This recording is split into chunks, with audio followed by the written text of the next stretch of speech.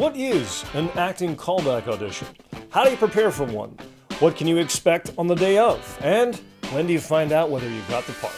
These are all great questions. Welcome to the second part of a two-part series on callback auditions. Let's go. Hi, I'm Vinnie and this is The Starting Actor. On this channel, I focus on topics that you'll encounter in the audition room, on set, and in the field. Real-world topics that you may not learn in a classroom setting. By their nature, some of my videos will touch on acting technique, but if you're serious about learning how to act, then I encourage you to seek out formal and professional training. In the meantime, sit back, relax, and don't forget to like this video, to subscribe, and click the little bell so that you get notified when new episodes are launched.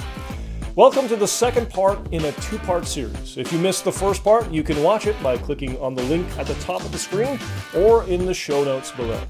In that episode, we went through 7 steps that you can take to get ready for a callback audition to prepare yourself for the big day. Now in part 2, we'll pick up where we left off and go through 10 more steps, including what to expect during the audition, some curveballs that you can prepare for, and some post-audition tips. So with that, let's go. With the pre-audition prep out of the way, we are now ready to talk about the day of. The first important thing to do is to arrive at the audition on time. If your callback starts at 1 p.m., then be there at 12:45 p.m. As I've heard many times in this industry, 15 minutes is early. 15 minutes early is on time, and on time is late. Being on time is not only a courtesy, but it's also part of being a professional. There are also other practical reasons for it. For the actor, being on time allows you to settle in, to collect your thoughts, to collect your breath before you step into the room. It's not helpful to be in a rush or to be hot and sweaty because you ran from the parking lot. Give yourself every chance to be at the top of your acting game the moment you walk into the audition room. For casting directors, an on-time actor helps their casting process stay on time. And in the case where the casting director wants, for example, to pair certain actors together for a read, then a late actor is a problem. Next, be prepared for the possibility that many more production staff will be in the audition room than the first time. I've been part of callbacks where it seems like half of the production staff was there. The casting director, obviously, the director themselves, the AD, various producers, the cinematographer, the art director, wardrobe, and on and on. Most of the time, the casting director is the one that runs the show and everyone else just watches, but they are all there for the same reason. They're looking for the right actor for the job. If it feels right, introduce yourself. It could be as simple as addressing the whole group. Hi everyone, I'm Vinny, nice to meet you. Or if someone greets you directly, then don't be afraid to shake their hand and exchange some pleasantries. Just go with the flow. But regardless, ABN, always be nice.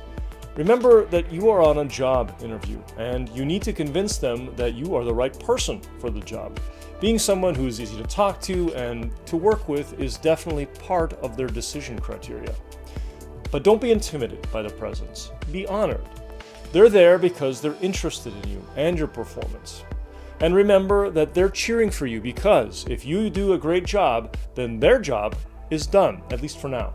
They found the actor that they were looking for. Remember also what they're going through during the casting process. They sit in a room for hours or days listening to umpteen actors repeat the same lines over and over and over, and they're probably bored stiff and burned out. So be nice, be pleasant, and do a great job so that they can give you the part and go home already. Next, now that you're in the room, be confident. You've done the work to prepare for the audition. You know your lines and you're ready to go. So walk in and be confident. If in your mind you're actually freaking out, then you need to use your acting skills and project confidence. Walk into that room like you own the place. This is your moment to get the people in the room to trust you and to believe that they can put you on set tomorrow and that you won't crack under the pressure. Act like you deserve to be there. If you don't believe in yourself, nobody else will. Next, allow yourself to make mistakes. Of course, it would be ideal that you could just walk into a room and have everything go without a hitch. Yes, this is a callback, and yes, your anxiety is high, and this is a great chance at landing a part. But you know what? You're not perfect. You're human. You make mistakes, and they happen, and that's okay. They'll happen in the audition room, and they'll also happen on set. So this is where you show them that you're a pro. If you mess up a line, just stay in character and move on. A flubbed line can even be used to your advantage, like you did it intentionally. No one will know that it was a mistake unless you say sorry and you tell them it's a mistake. So stay in character, keep going, and all will be forgiven. Next, be open to adjustments. You'll have come, obviously, to the audition having made choices about your performance, which is perfect. And as I mentioned earlier, after the first read-through, the casting director might ask you to make some adjustments and to try the scene a different way. So you need to leave room in your preparation for spontaneity and variability. Avoid locking yourself into a specific way of performing the script and be open to change. Now, when you're asked to change your performance in the audition room, what they're looking for is to see how directable you are. Can you hear instructions and change your performance? This is an acting skill in and of itself, and when actors get good at it, they can hear an instruction and literally change their performance on the spot. Next, be mentally prepared for a cold read. After performing the main audition script, you may also be asked to read and perform something that you've never seen before. This is called a cold read. This is another and separate skill that you'll eventually learn as an actor, to read a script once, to quickly absorb, understand, and make choices about how to perform it. A casting director may ask you to do a cold read to test your ability to turn scripts around quickly, which is important, for example, in episodic television shows. Or it might simply be a practical matter that they are trying to cast many actors for many roles as quickly as possible, and they just want to see you read a different role on the spot. Next, be prepared to perform a monologue. Sometimes, as an alternative to a cold reading a script, the casting director may ask you to deliver a monologue. My acting teachers have always recommended that I have a handful of monologues prepared and sharp in case this happens. But I'll be honest, curating, preparing monologues for this low likelihood eventuality requires a lot of initiative and takes a lot of time and energy. It's not easy, but it's part of being a professional actor. So, if you have planned ahead and you have monologues in your back pocket, then choose one that is appropriate for the tone of the project. For example, if it's a dark and moody film, then choose a dark and moody monologue. If, however, when asked you don't have a mood-appropriate monologue, but you have something else ready, then discuss with the casting director whether they want to hear that. They may or they may not. And with that, you are now prepared for a callback.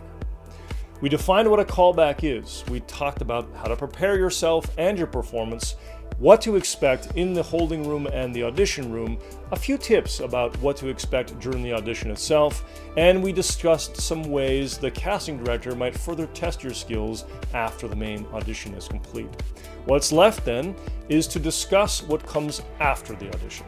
My first piece of post-audition advice is learn and practice patience. Your work is done, and now you wait. Wait to find out whether or not you got the part. For new actors, this waiting game is excruciating. By this point, you've spent a lot of time and energy preparing for and executing an audition. You're excited, you're full of adrenaline, and you can't wait to tell everyone about how well it went. Naturally, you're dying to hear back from the casting director, and if you're like me, you check your phone every 5 minutes for new messages. But you have to take a breath. Unfortunately, all that you can do at this point is be patient. There's no way to know when or even if you'll hear back. As well as everything went, the reality is, and I'm sorry to say this, you probably won't get the part. Realizing that you weren't cast is one of the most difficult parts of being an actor, but you're not alone. Actors of every experience level, including big-time performers, experience it. Rejection is normal and it's to be expected. It's important to remember that not being cast doesn't mean that you aren't talented, okay? It just means that this particular part wasn't a perfect fit for you at this particular time. Remember also that auditioning is a skill, and like any skill, it takes time and practice. My second piece of advice is related to the first. Just let it go. You did the work, you impressed the casting director, you got a callback, you performed well at it, and that's that. Whether you're selected is completely out of your control, so it's important that you just let it go and don't obsess about it. As a symbol of that type of spirit, I know some actors that tear up the sides after their audition.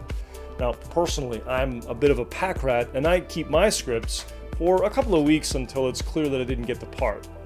But after any audition, I always try to spend a moment to focus on how good it feels to have accomplished what I just did. I studied hard, I practiced well. In some cases, I even gave myself permission to take time off of work. And then I drove to the audition.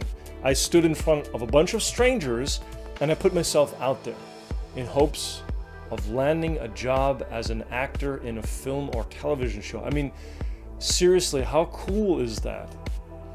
I try to take joy from going through the audition process itself, and if I get the part, then great, and if I don't, it's a bummer, but I still had fun. And that allows me to let go of the audition, not to worry about it, to forget that it even happened. If I get a call from the casting director in a day, or next week, or next month, great, but if not, hey, I learned something new that I can apply to my next audition. Now, for your interest and information, and for my curiosity, I recently went back and looked through my audition history for the last 18 months, and what I found I thought was pretty remarkable. I got a callback for 1 out of every 5 auditions, and then I landed the part for 1 out of every 5 callbacks. Now, I'm not a math guy, so I do apologize if my math is off, but according to my calculations, that is a success rate of 4%. Let that sink in for a second. For every 25 parts that I auditioned for, I landed 1 role. Now, that was, to be honest with you, the number was a bit of a surprise to me, but I don't feel dispirited by that winning percentage. In fact, it motivates me. And I think that, again, speaks to my willingness to take joy from the auditions themselves and let it go afterwards. If I didn't do that, then I'd probably cry. I've also read online stories, by the way, that some actors may go an entire year, 2 years, 3 years without landing a part. It's a competitive world out there, and it ain't easy. But luckily for you and I, there are always new projects starting up and looking for talented actors. So keep at it, keep practicing, and keep auditioning. That is it for another episode of The Starting Actor, and I am your host, Vinnie Horst. I hope that you found this info useful and that I encourage you to like this video and to subscribe to the channel. If you have friends that are actors, please, I would appreciate if you would let them know about the channel. And finally, if you have any questions about this or any other topics, then please leave me a note on any of the videos in my channel or direct message me on Instagram @VinceHorst. Talk again soon.